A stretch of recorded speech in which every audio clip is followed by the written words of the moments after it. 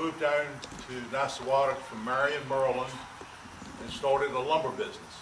And he and his family and the Walker family built this facility here in Nassawadox. And years later, as a young kid growing up, I enjoyed visiting the mill. And what I'll do is just attempt to give you a morning at the mill as I remember it. Waking up in the morning, it was a bright, sunny, warm July, and it was a place for people to sit and watch the logs being sawed. And like I said, it was early, and Mr. George Johnson was firing up the boiler, building up a good head of steam. And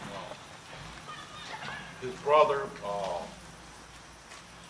Linwood Johnson, was going over the list that was fastened up on a board right there by the controls for the carriage on what size boards and so forth that had to be sawed that day to be ordered. And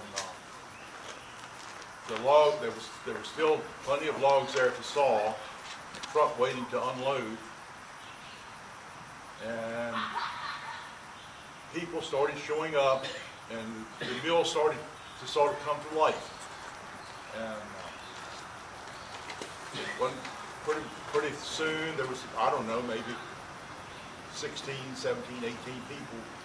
There was machinery everywhere. You see a wheel, there was a belt attached to that, driving some type of machinery. And it was approaching 8 o'clock, so I got around right over there where that handle is for the whistle. And sure enough, Mr. Johnson comes along and lifts me up, and I pull that whistle down, and you could hear that thing for miles around. And it was time to go to work. And the steam engine started moving, and all the belts were fastened, engaged, except the belt that drove that big saw. They took that off the wheel every night and put it back on in the morning. And putting that on was, once those wheels started turning, one man would walk up and take that belt and throw it, and the wheel would catch it, and they would just be on there. And it was not a, it was something you had to be careful because you could get caught up in the wheel. But it was done very well every morning, and they started sawing lumber. As the first slice coming off a log was called a slab, which had bark on it, and that would be rolled down to a saw, and the slabs would be chopped up into pieces about that long and tossed in a chute that went up outside, and there was a big pile of wood and people burned wood at that time. Every morning we built a fire in the cook stove to cook breakfast. So I mean, it's everybody, not everybody, but most everybody had a wood pile, and so the slab wood got good use. I mean, it was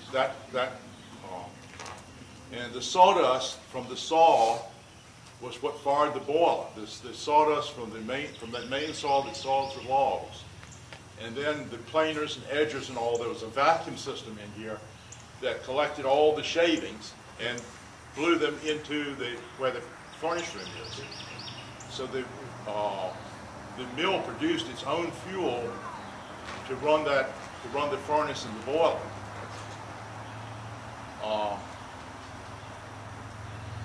Then as the lumber was sawed, it was rolled down the rollers there, and it was rolled with big pieces of lumber. The 2x12s, 2x10s were planed with this planer right here. There was another planer next to it that did the 1-inch boards. that, and a lot of times they had to be edged. They weren't squared up like the bigger lumber. And then they were either dressed with the small planer, or they went to an edger which cut the bark off and made, you decided what size board you wanted, whether you wanted a 1x6 or a 1x3 or whatever. There was also the mill manufactured material to make barrels. The barrels were made in a factory next door, and the lairds, or the sides of the barrel, staves were cut in lengths like the length of a barrel. And the saw that cut those, if you can imagine a steel drum with teeth on the outside edges, and there was a little carriage that they would put these lengths of log on, and the little carriage would roll, and it was whirling, and it would cut the staves in a rounded shape. But like if you look at a barrel, the staves are not slapped, they're not flat, but they're like this. And they were cut on that circular saw, and then went to another machine which shaved the edges of the staves. And then there was another machine that trimmed the ends and cut a little groove for the barrel head to fit in. And then all this was taken out on the yard to dry and season. Later it was carried into the barrel house, and the barrels there was different stalls, maybe, I don't know, 12, 14 stalls, and the barrels were assembled by workers. And then after they were assembled, they went in they called it a barrel machine, but it stapled the bands around the barrel. And at that time, produce was not shipped out of here in barrels at that time. And the biggest customer for the barrels were the watermen, because the crabs were still shipped out of here and handled in barrels.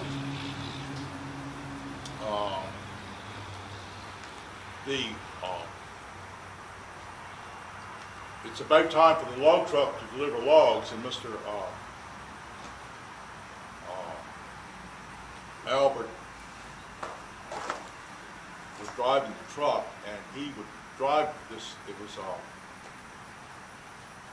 a 6-wheel tractor with a single axle trailer, and there was a ramp that the truck would go up on, and Albert Satcher would get out of the truck, undo the chains from around the logs, walk down right beside the truck, and take what they call a can hook, which is an instrument used to roll the logs, and reach up, fasten it in the log, and pull it down right on it, and then jump under the trailer as the logs came off, and you could feel the ground tremble as these big logs hit.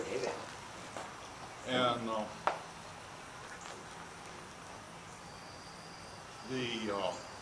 there was a gentleman that worked as the log roller, and his name was Mr. Herman Keller, and he was deaf, and because of his deafness he couldn't speak. And he worked as rolling logs, and then he was a real kind gentleman, and he would teach the kids in town how to make kites, and he would always make kites for us. So I learned a really important lesson. I learned how to make a kite, and they worked, and he was. But those memories are something that I'll carry with me all my life. And the people that worked here, they were just good, decent, kind people, and Mr. Johnson was so nice letting me blow that whistle almost every time I could get done. But it had to be blown exactly at the minute, on the minute.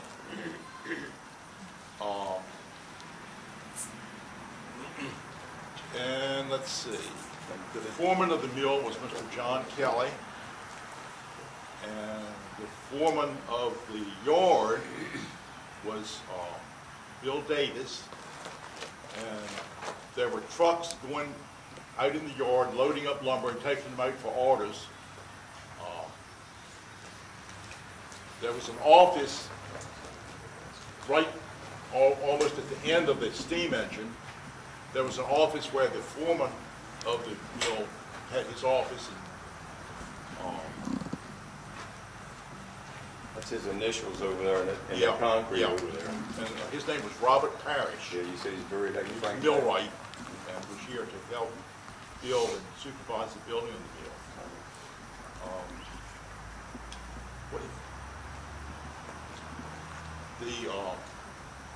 The ends of the barrel, or the barrel heads, were there were blocks cut off the same saw that did the wood pile, cut these blocks of wood right like that, and they were tossed over in, well, the way that swinging saw is, it was like there's one saw that cut the boards, I mean the slabs in sections, but then they also that same saw cut the staves, the lengths of the staves, and then it cut the blocks of wood for the bottom. And that wood was it went in something like a cradle with a clamp that went down on it. It is swung against the saw, and it sliced off the ends of the boards. And then they were stapled together. And there was another machine that, because you ended up with a square, perfectly square bottom, they put these squares in this little machine, and it cut a perfectly round circle, which made the bottom of the barrel. That was the machine there that they bundled them up. That's right. The bundles, once the barrel heads were cut, they would put that machine and clamp down so they would stay, they wouldn't warp or get out of shape. Everybody's been trying to guess what it was. Bart walked right in there and he could tell them right away what that was. And Bart, you were telling us about the pipe off to the boiler itself that underground went to the barrel thing. Yeah, this steam engine also, this boiler also furnished, there was a small engine in the barrel factory that ran the barrel machine that stapled the bands on the barrel. And there was a steam engine over there that, well, it did two things. It ran the barrel machine, and there was belts like in here, except smaller, that ran that machine. And there's an underground steam line going over there to run that machine. And also, there was a big concrete vat that the boiler would send hot water, and that vat would be filled with hot water to soak the bands in, so they could form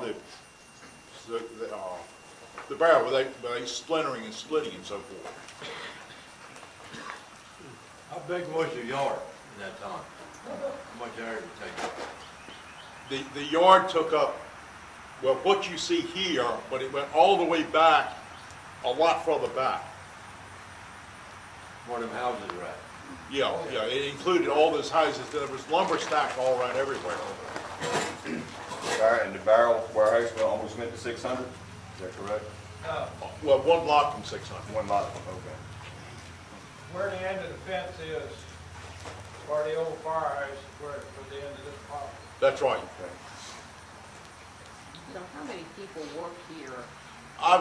This morning I was trying to figure out, I would say maybe about 16 were in the mill. Okay.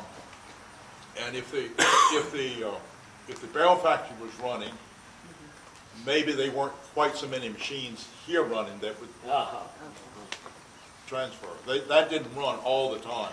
This ran every day. What year did they close down?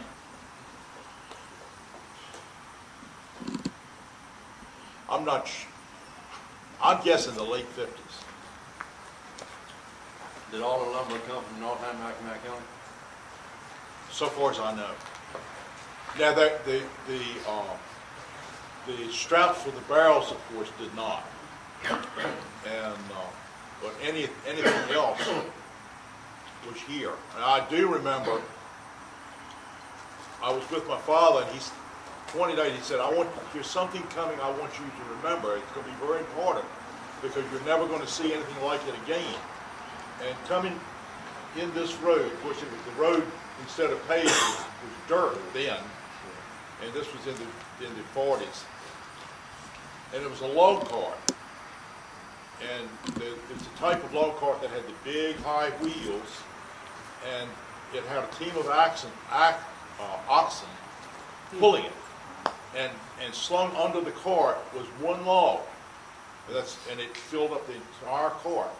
And the other end was dragging along. And he said that's the last of the old growth timber that anybody knows anything about. And they were bringing it in here to mill it. Plus trucks were replacing the oxen also. Yeah, well, it was that they couldn't have gotten that on a truck. The majority of the lumber that they processed here, it went where? I mean, to build houses, right build here. houses, churches, businesses. Majority of it was used right here. Yeah, and it was. I mean, they were. And with Northampton Lumber Company in business at the time, that's what it was. So they sold lumber and everything. The Northampton Lumber Company at that time was probably the largest private employer, other than the railroad, south of Salisbury. Because that's what 1887. They had a farming operation, a big farming operation, and they had the lumber business and the hardware business. I know I heard Jeff Walker say one day when this thing was operating, said you could stand there and you could feel the whole ground, the earth just shaking pretty well. Quite an operation. He said originally the old mill was On the other side. It burned. I don't remember that. That's what carried the sawdust and everything to the back over there to feed the boiler. Yeah, there was a vacuum. On every machine there was a vacuum.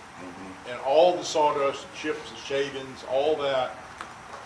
And it was interesting, the shavings on the barrel stage was only about that wide and about this long. So it looked entirely different than the little chips that came out of the planer.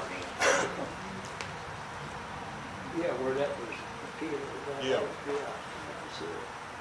Rudy, Yes.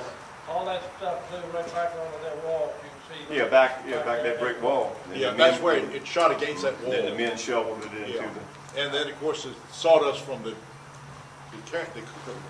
big saw went down in the pit and blew out. They had a metal chute, so it blew out across the floor. Okay. And during the day, if they were really busy, that sawdust in that whole pit was like that deep. I mean, the only place you could see the concrete was right in front of the boiler where they were shoveling the sawdust in the boiler. You mentioned about that belt being taken off of that saw or whatever every night. What was the purpose of that? Why did he take the belt off? I didn't ask. Safety, I imagine. But I really don't know. Every other belt was on, but that one was taken off, and they took it off by they had a piece of pipe, and they would stand back like a baseball bat and throw and swing that pipe, and it would go up under the belt, and then a couple men would pull on it, and it would slide off. But in the mornings when they put it on the wheel, one man would take it and get right up close and heave it on, and it would catch on that wheel and then straighten out. But now that boiler ran all night long. I mean, it kept the water hot and everything. All they had to do is just come build it. The boiler never went out. Right. And these machines had like a free wheel. You see the two double wheels up there? Well, one of those is no power. In other words, they're both hooked. The power is in that belt, but this wheel here is a free wheel. And what they would do if they wanted to stop this machine that was no switch to cut it off and on. They had a long stick, and they would push the belt over to the drive wheel, and once the belt would catch, it would go on the drive wheels, and then to pull it off, they would just take the stick and just give the least little bit of pressure, and the belt would just slowly come over to the freewheel, and then once it got away from the power, it stopped turning. Osher wouldn't like it. OSHA, but, OSHA wouldn't like that. yeah, this was a little bit before them. Yeah, thank God. Bart, do you remember any other than one fatality on the mill? What's that? Do you remember any other than one fatality? And then one guy When committed the guy jumped suicide. on He said- The only one I remember was, and I didn't see it, but I was real good friends with Mr. Johnson. We'd sit and talk for the longest amount of time, and he would tell the tale about when this man came in who was mentally disturbed, and the first thing he tried to do was jump into the wheel. Good. And they pulled him out of that, and he broke away and then ran around to where the saw was running and jumped into that. Did you bury him? No, that happened before I got involved in that line of work.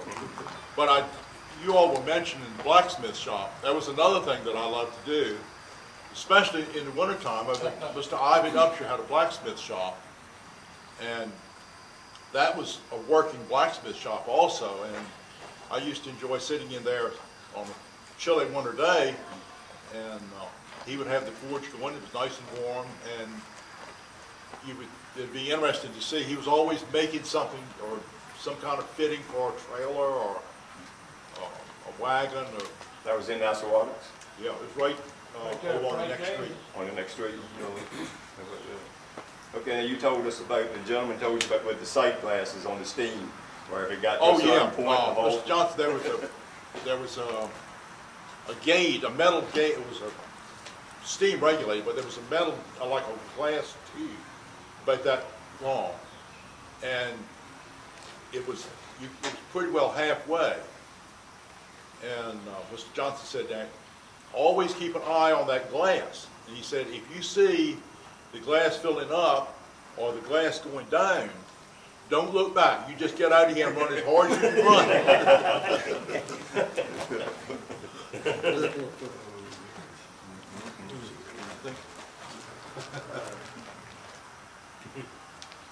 Well, we don't have to raise you up, just load of muscle. What time did they start? 8 o'clock, 8 o'clock, and then they had lunch at 12? 12 o'clock, 1 o'clock, 5 o'clock. 5 o'clock, okay. And people in the fields, people in the homes, everybody could pretty well set their clock by the mill whistle. Yeah, they said the time would set to people in the homes and stuff like that, but it was... And another thing Northampton Lumber Company did, they had a municipal water system because they had two tremendous big windmills, and then if the wind wasn't blowing, this engine, they pump water all day long. So there's years ago, in fact, our house and a lot of houses in town were on the Northampton Lumber Company water system. They had a water system before a lot of towns did. Yeah. So the steam engine was used to pump water also for itself and for others? Yes. Okay. That water system only served on this side of the track, though. No, it went over on the other It side. did? Uh-huh. didn't I know saw that line they dug that line up when they widened the highway. I saw a section of that dug up myself. I didn't know And that. the funeral home was on it. Okay. So they put all the way up to your, Yeah. It's all about the beams that are underneath your funeral and the size of them. Well, they are two by I guess 18. They were milled here. How long were they? Probably 18 feet. But you said your exterminator, when he comes today, he said Yeah. that they look just Yeah. like brand new. So That's right.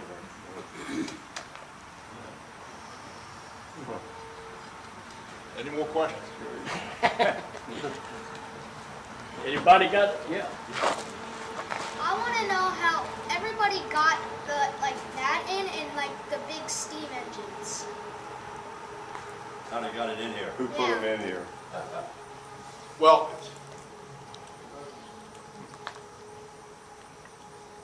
they didn't have any trouble moving things if you have the equipment to do it with, and it's, Did you all do it? I mean, a company did come here and set it up. well, it was, the mill was built around 1900, so, but I'm not sure the construction. Right. But they were, I mean, they moved houses then, with mules. They jacked the houses up, put them on rollers, and then put it on a spindle, and the mule walked around the spindle, and the house moved. That's how they moved houses. So there was, Church at Painter Sanctuary used to be next door to Winter Collins' house. They pulled that cross field on the trees, set it. Move it. First part of Lewis Brothers, they had that cart you're talking about, that was Carol Oaks. They had that a long while. Yeah, Lawrence Mill had one. How many other mills were around here when this one was operating? there were a lot of small mills. Horrible. There were a lot of small mills, and at that time, diesel was coming into play, and they were taking the mills to the woods rather than bringing the logs to the mill. Bart, did they do any shingle work? Hmm? Did they do any shingles? Out on the yard, they didn't make shingles here, but out on the yard was rows and rows and rows of wood shingles. I mean, Bought them and resold them. they bought them and resold them. It was Mostly pine? they were redwood. I was saying, the lumber you cut here was mostly pine? It was mostly pine. It was some oak cut, and there was some gum cut. I don't know what really that was used for. Pallets. But, there was, I didn't see any of it milled, but at one time they milled, there was birch here, and they milled that. And in my grandmother's house, the sills there are oak and birch in that house. The gentleman who made your kites, what did you make that material out of, for your kites? They, Working gum. it was, no, it was, they, somewhere in the manufacture of the barrel, and I'm not sure what they used it for, but it was like the size and thickness of a plaster layer, and you split that in two, and cross it, and then you had to get a big sheet of paper and string, and that's how you made the kite. They had arch to it from the barrel. That would make it the arch. I'm not sure what that, I mean, the straps were some other type of material that was brought in, they had to buy that from somewhere. They tied them together, string caught the back, make a bow. So you said at the end of the day, but sharpening the saw.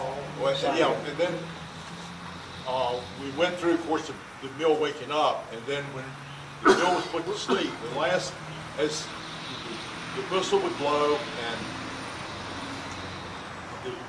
the steam engine would stop, and people would start drifting away, going to work, and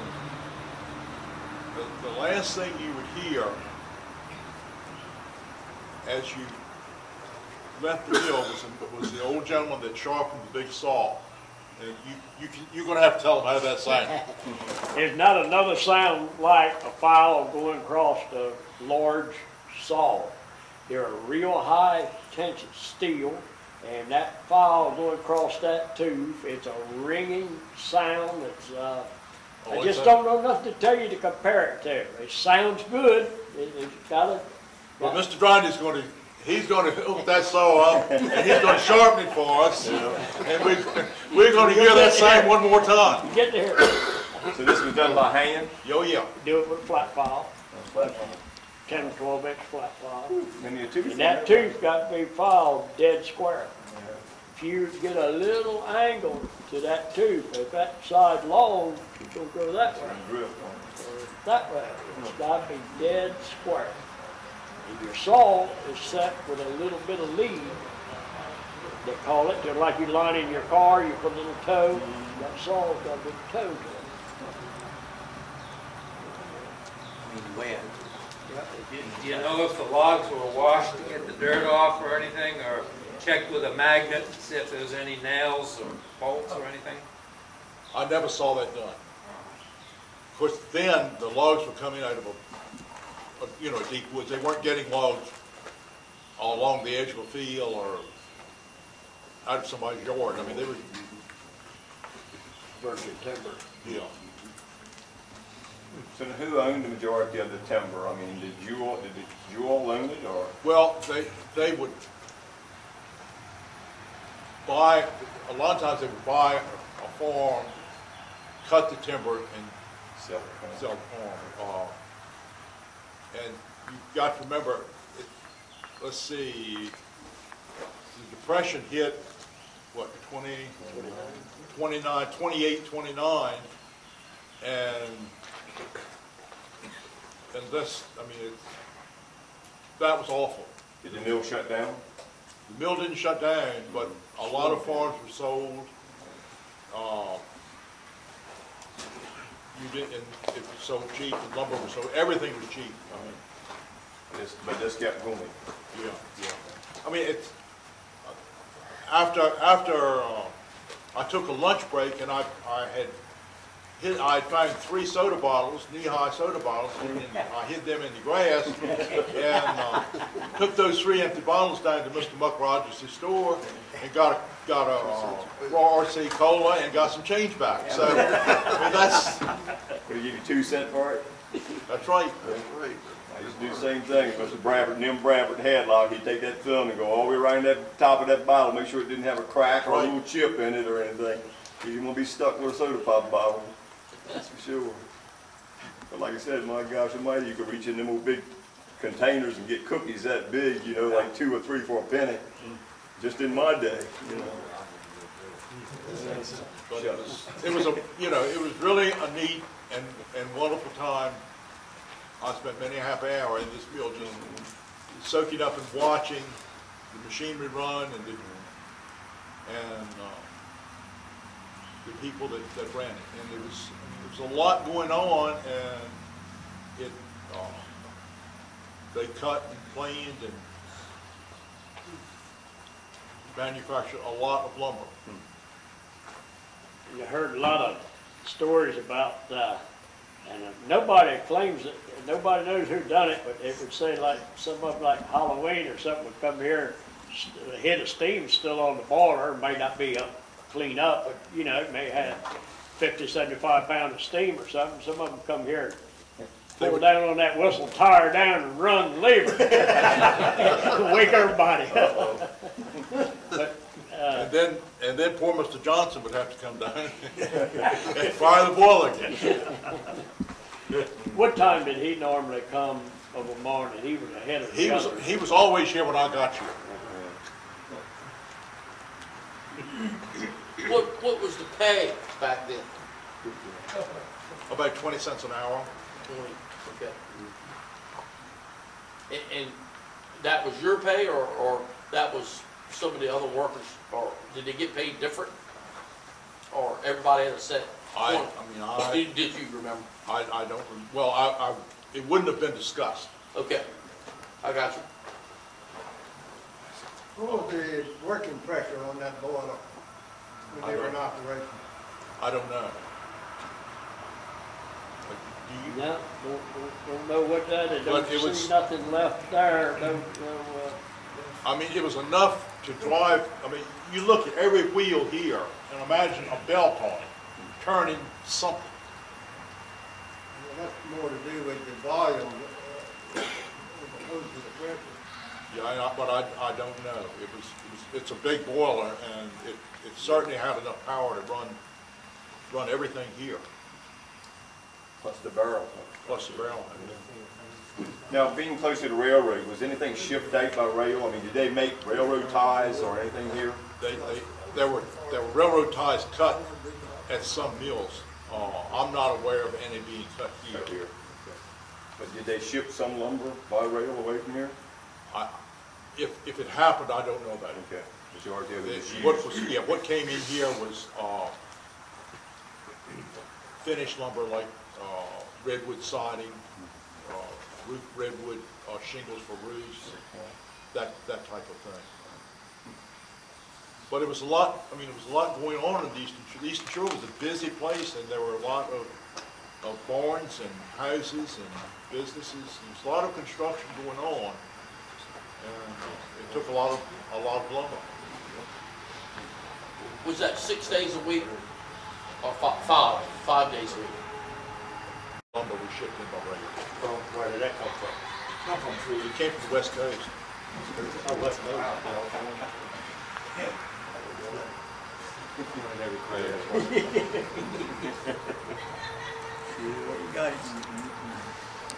Anybody have anything else?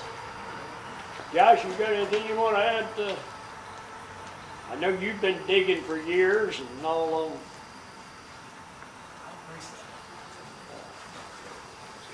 Why, swear we. Well, I want to thank you for having me down. And we got a head of steam there if you want to blow the whistle for you. I know some of these. How about that little gentleman right there? And let's let him do it. Let's do it. We thank you for coming.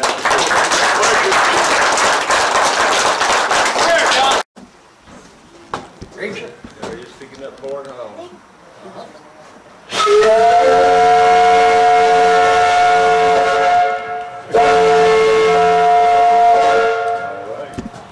How about that? Good job. Ice is here.